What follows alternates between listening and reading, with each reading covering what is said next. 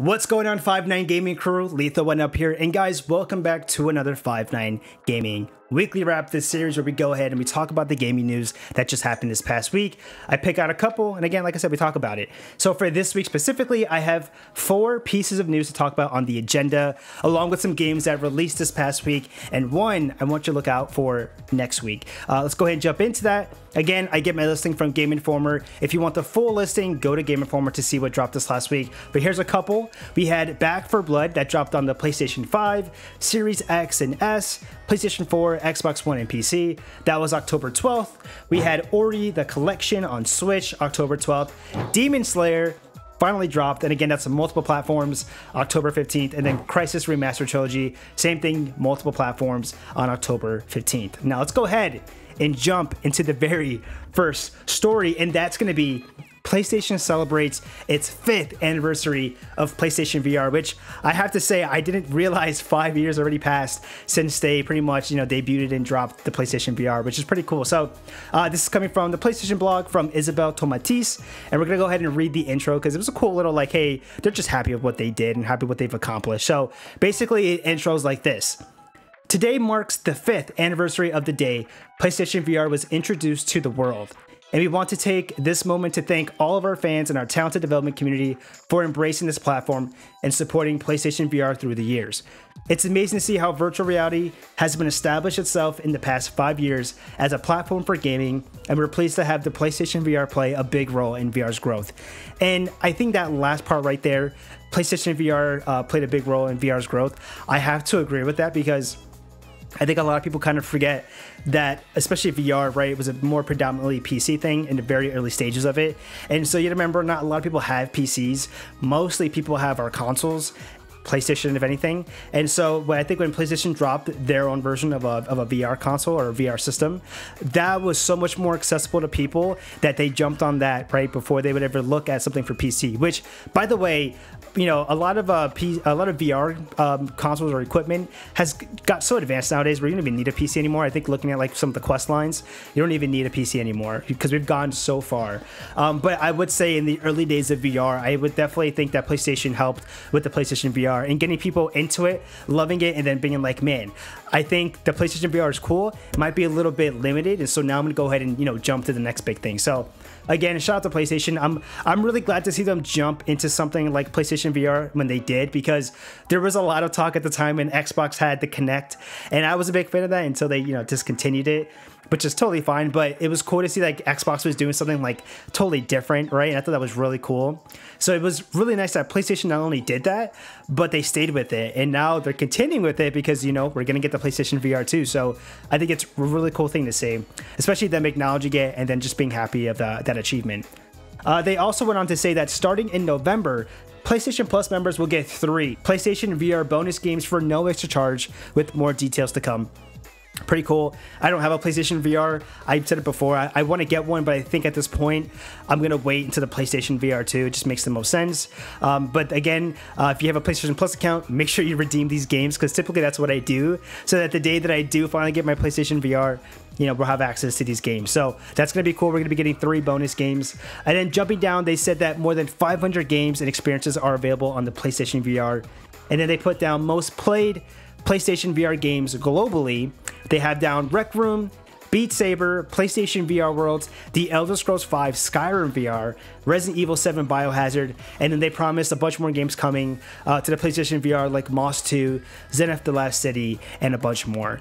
Honestly, this just gets me excited for the PlayStation VR 2 at this point. The fact that PlayStation, as we already know, they're coming out with the PlayStation VR 2, but more importantly, they want to take it so much more serious, and with that, they want to start tying in some of their more well-known first-party games like God of War, Horizon. We start seeing some cool VR spin-offs.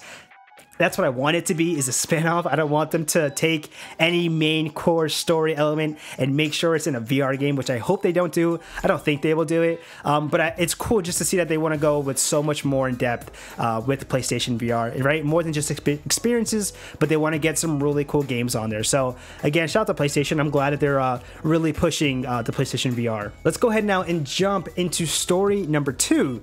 And this is the one that I did drop a video just recently. Go check out the 5-9 Gaming Direct channel. But we did drop a more kind of in-depth, more conversational piece with the expansion pack for the Nintendo Switch Online service. This is story number 2. It got its official date and its official pricing released. Again, go check out that video for a more in-depth look at it. But essentially, in a quick little overview, they dropped an overview video, an announcement that talked about, again, what services are you going to be getting, right, with this expansion pack. Pretty much it's going to offer you N64 games, Sega Genesis games, which also they added in there that Sega Genesis will be getting updated, which I didn't know that last time. So it's cool to see that they're promising the fact that, hey, Sega Genesis will be getting also more games, just like N64. So cool to see that. But when we get to that price point, that's the part where it's like, I don't know if it's even worth it. But one of the bigger pieces of news that got announced was that the new Animal Crossing New Horizon DLC, Happy Home Paradise, is going to be included into the expansion pack, which that alone has sparked up quite the debate, which we'll get into it just a little bit later here.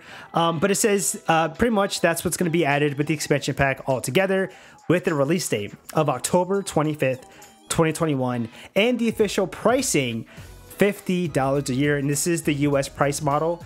So it's $50 a year, and that's for the individual, and then for the family value it's $80 a year, which is a pretty big jump. Again, looking at the individual, it's $20 a year for just the base model that comes with what, the NES, the SNES, and pretty much just to be able to play games online. $30 more, which is a big jump, right? I mean, we're talking more than double to get access to N64 games and Sega Genesis games. And if you're just that lucky Animal Crossing fan that doesn't have that DLC, well, you get it a part of the expansion pack, which someone like myself, I don't have Animal Crossing, I don't play Animal Crossing. I'm forced to, I guess, pay for it, because even though the thing is, there's no option to take that off. And I think that's where a lot of people are kind of pissed off, because it's like, there's no option to remove the Animal Crossing, because I don't want to pay for that if I don't have the game. And they're not, at this time at least, they're not offering anything, you know, else besides the fact that, hey, $50 a year and you get these 3 things. So I think, you know, this is where a lot of the controversy is right now. I can say right now, majority of the people that I know are super against this. Some people are justifying it. But at the end of the day, you're just getting access, I believe, to just older games, which should not equate a price that's basically $10 less than the offering that you're getting from PlayStation Plus and Xbox Live Games with Gold, which also give you about, what, 2 to 3 games consistently every month. And they're pretty much, some of them are, like, at least for the PlayStation side, a lot of those games are almost like pretty current games. I mean, just recently there was Final Fantasy VII Remake on PlayStation Plus. You know, and their offerings are typically really good games. I mean, they've even done day-and-date PlayStation 5 games, right? Not saying they're the best, like Destruction All-Stars, but the point is, it's not just older games sometimes. Sometimes there's a lot of good, current, up-to-date games. Whereas Nintendo Switch Online, you have, I talked about it in the video, which I don't want to go into in depth with here, but they've had like game trials where you can play a game for a week for free at a designated week time. Like, it's not even like you get to say, here, this month, you get to play this game, choose a week to, you know, start it up and play it, boom. No, you, from October 13th to like October 19th, you can play this game for the whole week. So that's like what Nintendo Switch kind of currently offers. But the point is, when you look at what PlayStation Plus is doing and Xbox Live Games with Gold, that's crazy to think that Nintendo wants to offer, you know, a new service for some of these older games for $10 less. And they don't even have a full, like, online service package in comparison to the other ones. And I mentioned it before, but like, I think one of the big ones people want to see is they're tired of having that Nintendo Switch app for party chats. At this point, either you do it with the Switch 2, or if it's possible with an update, I don't know how that works, but add the ability for party chats, even just text chats, on the actual Nintendo Switch hardware. So I don't know. Either way, let us know down below. I said it in my last video, but you guys let me know also in the comment section your thoughts. But more importantly, how do they fix this? Or what do you think they can do to justify this price, right? Let us know down below in the comment section, because I always feel like that's an important piece. I would hope to think that Nintendo sees all this feedback and hopefully makes a change. Nintendo wouldn't always do that, but I mean, I don't know. You know, we're at a time where companies are trying to be more transparent, and so we'll see. I mean, they've been typically out of touch with their consumer base, but let us know down below in the comment section about that. let's jump into story number 3, and that's the DC Fandom event. It sheds more info on the upcoming Suicide Squad and Gotham Knights game. Both those games I'm actually pretty excited for. Gotham Knights was the one that I was really excited for. Suicide Squad, however, it's starting to be the game that I'm actually really, slowly getting more excited for. Now, again, this is coming from the DC Fandom event that just happened on Saturday. Basically, Suicide Squad got a brand new trailer, not only showing off more of the Suicide Squad game, but also more of the Justice League members that look honestly really cool, but they're actually going to be the antagonists of the game. And so you get to see more of that with no specific release date, but a promise that 2022 will be the release for this game. But it does make even myself and a bunch of people wonder, where are they in the development cycle for this game? Because we still haven't seen any gameplay, and that's a pretty big thing since we saw this last year, and this year still no gameplay, unless they have plans at a later date, maybe at the Video Game Awards, to possibly show more of this game, but we'll have to see. Jumping into Gotham Knights, also got a brand new trailer, this time showing off a little bit more of Penguin, the Court of Owls, along with again showing more Nightwing, Batwoman, Robin, and Red Hood. And they did a cool little additional behind the scenes talking about the development of the game and going more into depth about the actual story of the Court of Owls, which is pretty cool. They kind of mentioned stuff like how they expanded and went more in detail of certain parts of that storyline for the actual game itself. And again, same thing with Suicide Squad, no official release date, but a 2022 release year. But at least with this game, we did get actual gameplay already, so at least you know this game is probably has a good chance of dropping next year, but we'll have to see.